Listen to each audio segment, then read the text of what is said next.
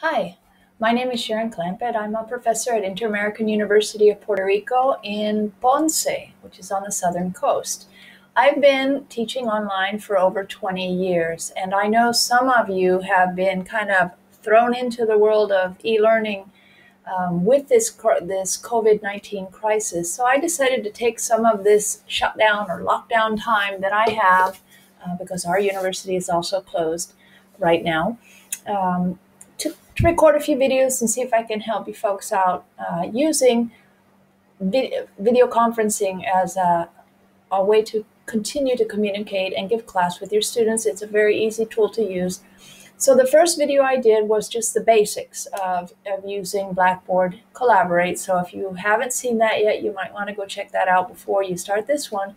In this video, I'm going to show you how to share content with your students. And by content, I mean that PowerPoint presentation that you might want to use for the class, some document you might want to discuss with them, or even YouTube videos or other types of videos. So let's get started. I'm already in the course and I've already gone into the room. So I'm just going to go down to the menu that's in the lower right-hand corner, the Collaborate panel. And you can see that it has those four icons that I discussed in the first video: the chat room, the list of attendees, and this little box with the arrow is for sharing content.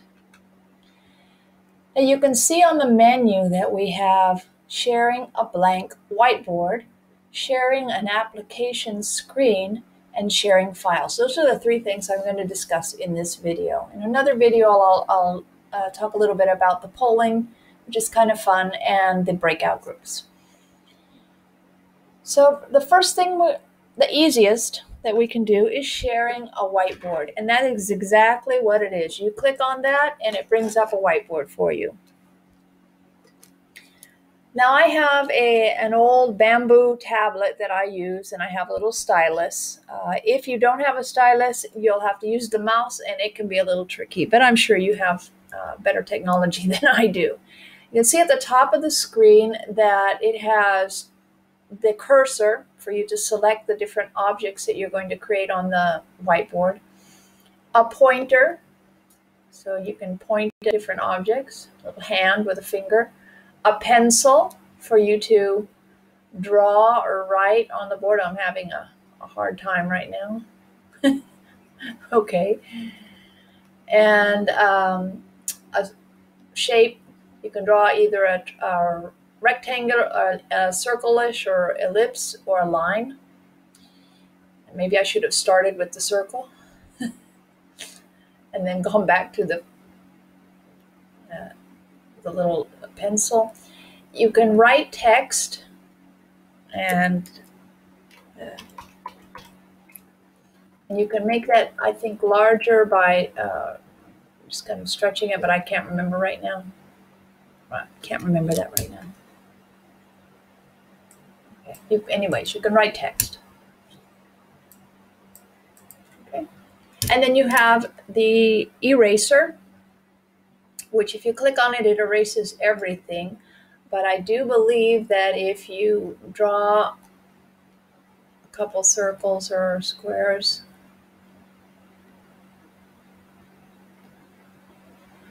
then you can select which one you want to erase, and it won't erase the whole thing. Oh, no, it erases everything. Sorry about that.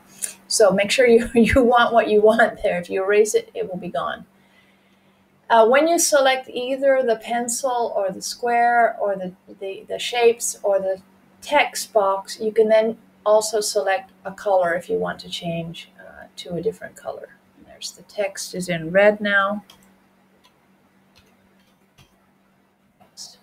Okay. So that's what a whiteboard is, and you just use it like a whiteboard. It can be a little tricky when you're using a mouse instead of a stylus. I do use it for when I'm doing phonetic transcription with my phonetics to my linguistics students, because it's harder to do with a keyboard. When you're done, you go up to the upper right-hand corner and you click on the little circle with the square in the middle of it. That stops sharing. Okay. So and now I go back to my my screen. Now, if I want, I'm going to skip the share application screen for a moment, and I'm going down to share files, which is probably the next thing that you'll use most. And if you go to share files, you can see I've already brought up some files. Let me just go ahead and erase this one. And you can bring up image files, PDF files, or PowerPoint. And when you bring up a PowerPoint, it will convert it into images. And I'm going to show you, you do have to make sure that your PowerPoint presentation doesn't have any like transitions that one covers up the other, or the effect is for one shape to disappear and then the other shape to come on top of it, or text, because it does not translate those transitions. It converts everything into an image, and you'll just have a big blob of squares on top of it. And I'll show you in this presentation that I'm going to bring up. As you can see, you can just click on this and then go look in your file directory and bring up the file that way, but you can also just find the file like I'm going to do here. I have this presentation, and just drag and drop on to that little square, and it brings up, and you can see that it's converting it now. It takes a little while, especially if there's a little bit of lag in the internet connection. And there's a lot more people using Collaborate lately. They've had to ramp up their bandwidth to take care of this excess load, the unexpected excess loads. Okay, there it is. It's up there. If it's in black, like it is here, that means now I can share it. And I just click on this share button right here. It gives me a preview of the slide, so I can decide if I want to start at the very beginning or if I want to start later on. I'm going to start at the beginning. And there it is, the first slide. And you can see down here at the bottom is where you move from slide to slide. There's one of 19 slides. Don't worry, I'm not going to give you the whole lesson here.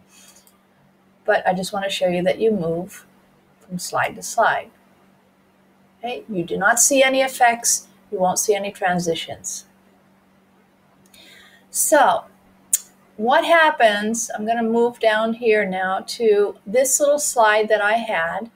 And the way this slide works when I'm using PowerPoint in a regular transition, bring it up here, is that I present first this student communication, the professor answers, and then I ask them 3 questions about whether it was timely, relevant, and actionable. And these little boxes that I have here come in one at a time. One disappears from the other. And you can see here that it does not work when it transfers to an image. So you may have to modify some of your slides, or just be aware that not everything will translate correctly when you share the file this way in Collaborate. Okay, if you want to stop, and this, a friend of mine just asked me, a colleague of mine asked me, what do you do when you want to present something and then you want to go back to the whiteboard? Well, it's not that easy. I wish I could tell you just alternate tab back and forth, but it doesn't work that way. So you have to stop sharing the slide, and this can stop sharing that file, go back to the share files menu, and then go back to the whiteboard. There's no other way to do it. You have to kind of go back and forth. Okay, so now you can also share documents. Like I have been sharing this document with my doctoral students as they're working on technology and language instruction. So you can bring up a PDF file, and I'm going to share it. And again, it gives you a preview, so you can decide where you want to, what slide you want to start with, or what slide you want to show. So I'm going to choose this one, which has these 2 models that we were discussing. And you can see it's a little small. You're probably having some problems seeing it right now. Well, in this upper left-hand corner, there's a little icon that's a page with a magnifying glass. And if you click on that, it will allow you to make this image larger. Okay, now there is a little problem here.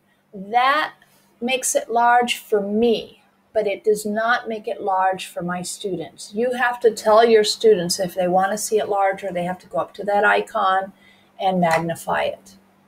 That's one of the little inconveniences of using a simpler interface for this. You can also just create an image of the thing that you want to see, screen capture it or whatever, and then just bring up that image and it will be larger on the screen. But even so, you may want to look at a larger part of the model. Let's see, it can get pretty big, but they have to do that as well. So you'll have to give them instructions. Okay? So that was basically sharing the files, PDF files, or a PowerPoint presentation, and sharing the whiteboard. Now, there's one other option, which is sharing the application screen. And I'm not sure if I'm going to be able to do this while I'm recording at the same time, but I'm going to try. Sharing an application will allow you to share your entire screen, a specific application, or a Chrome tab.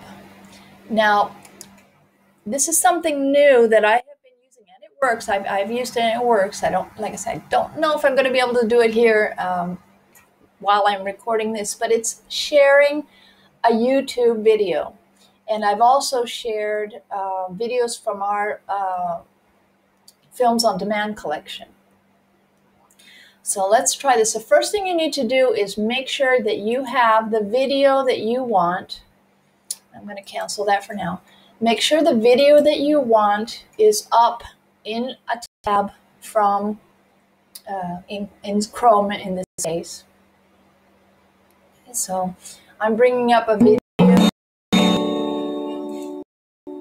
Let me stop it.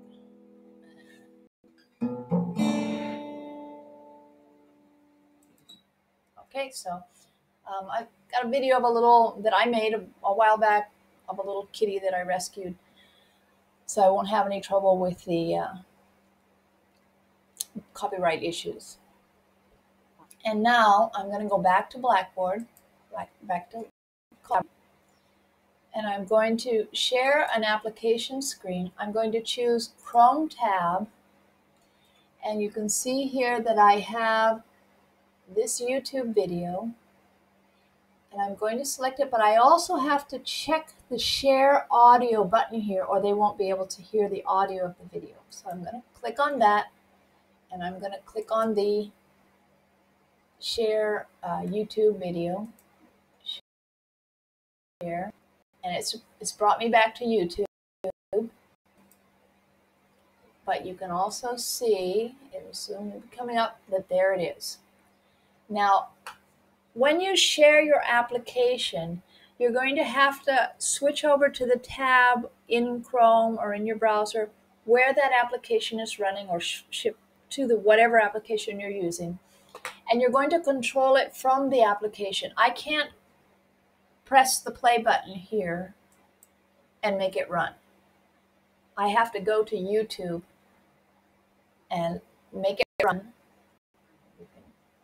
I've taken off my headphones to see that you do hear the audio, but I'm not sure if it's going to work. Yeah. Okay. Now if I go back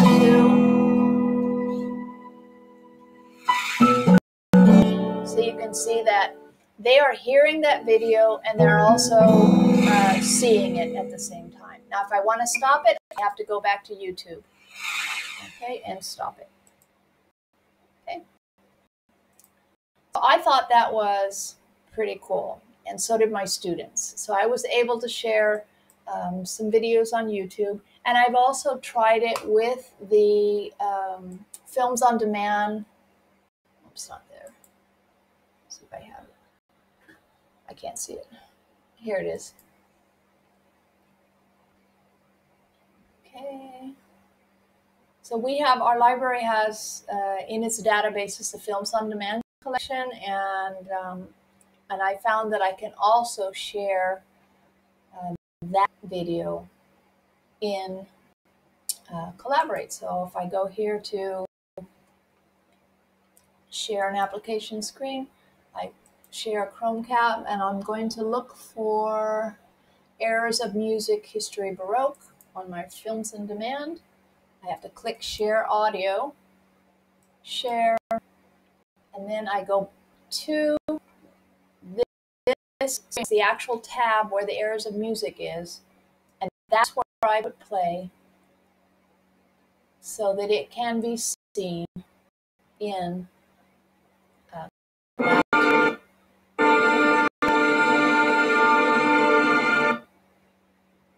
there's a little bit of lag to this one, so I'm going to stop it here. Oops. Music. Great eras of classical music.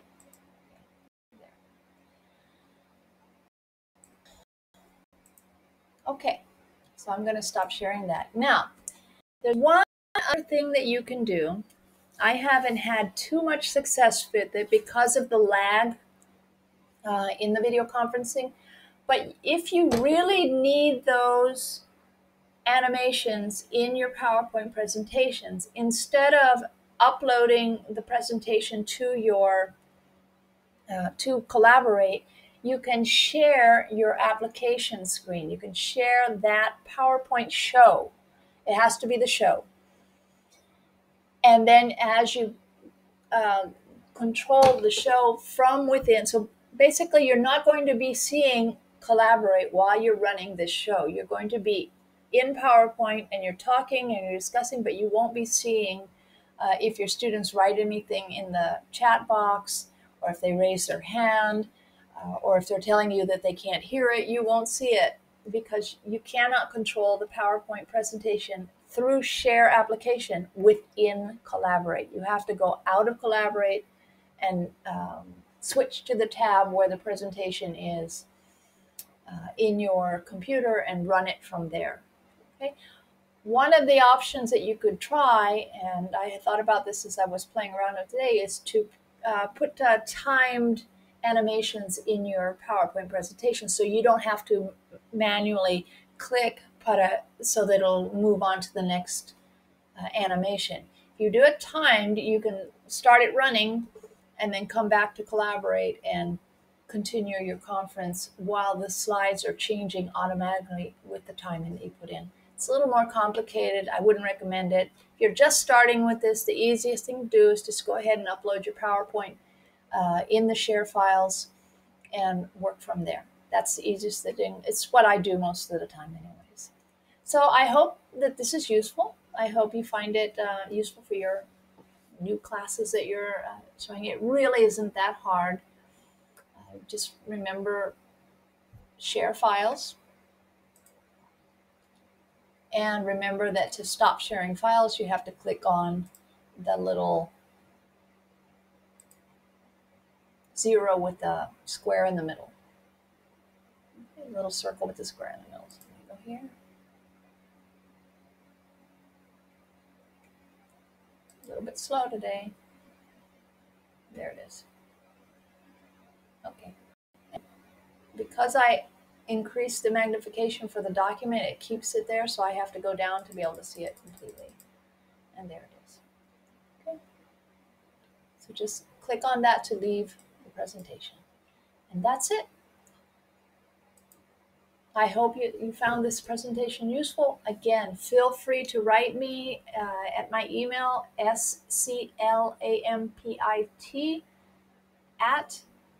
@ponce, PONCE, inter.edu.